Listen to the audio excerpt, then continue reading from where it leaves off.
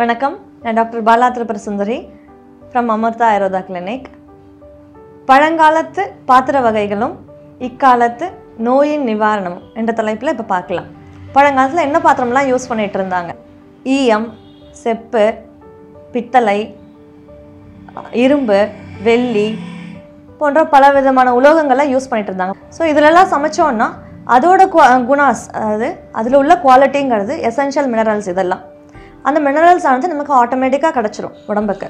So digestion problem வராது, metabolic disorder வராது, இந்த மாதிரி மூளை வளர்ச்சி நல்லா இருக்கும். இந்த மாதிரி பலவிதமான ப்ராப்ளம்ஸை நம்ம தவிர்க்கலாம். ஈயம் ஃபஸ்ட்டு.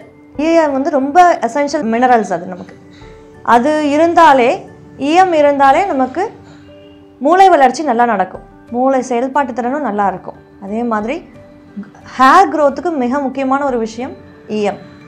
அதனால தான் அந்த காலத்தில் ஈயம் யூஸ் பண்ணிகிட்டு இருந்தாங்க. அடுத்தது காப்பர். இப்போ நிறையா வந்து காப்பர் வெசல் யூஸ் பண்ணுங்கள், காப்பர் டம்ளர் யூஸ் பண்ணுங்கள் அப்படின்னு. ஏன்னா அந்த நேச்சுரலாக இம்யூனோ மாடுலேட்டர், அது இம்யூன் சிஸ்டம் நல்லா பூஸ்ட் பண்ணி கொடுக்கும். அட் த சேம் டைம் உடம்புல ஏற்படக்கூடிய உஷ்ணத்தை நல்லா தணிச்சிடும். தென் அடுத்தது இரும்பு. இன்றைக்கி 99% மக்கள் வந்து அனீமியானால் சஃபர் ஆகிட்டுருக்கு. அந்த அனீமிக் நேச்சர் இல்லாமல் இருக்கணும்னா இரும்பு பாத்திரத்தில் சமைக்கிறது, இரும்பு தோசைக்கல்லில் தோசை வாத்து சாப்பிட்றது, இந்த மாதிரி சின்ன சின்ன விஷயங்கள் நம்ம செஞ்சோன்னாலே ஆட்டோமேட்டிக்காக நமக்கு இரும்பு சத்தோட குறைபாடு தவிர்க்கலாம். அடுத்தது வெள்ளி.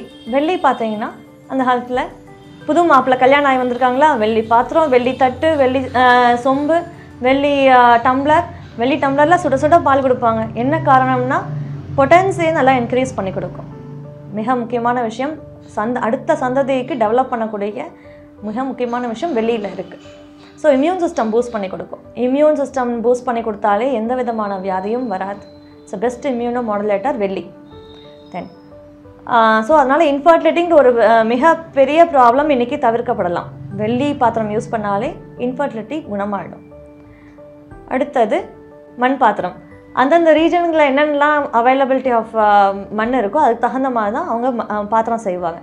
ஸோ அந்த மண்ணில் இருக்கக்கூடிய பலவிதமான இன்னும் இந்த ரேடியம், அந்த மாதிரி வாட்டரில் வந்து ரேடியம் இருக்குது. ஸோ அந்த மாதிரி சின்ன சின்ன மினரல்ஸ்லாம் வந்து நமக்கு தெரியாமையே அதில் நம்ம மண்ணிலையும் தண்ணியிலையும் இருக்குது. ஸோ அது இல்லாமல் நம்ம ஆன்டி கேன்சரஸாக நமக்கு ஒர்க் ஆகுது. அதனால தான் மண் பாத்திரத்தில் சமைக்கிறது அப்படிங்கிறது ஒரு வழக்கம் இருக்குது. ஸோ இந்த மாதிரி அந்த காலத்து பாத்திரத்தை யூஸ் பண்ணினாலே நமக்கு நல்ல ஆரோக்கியம் கிடைக்கும். நன்றி.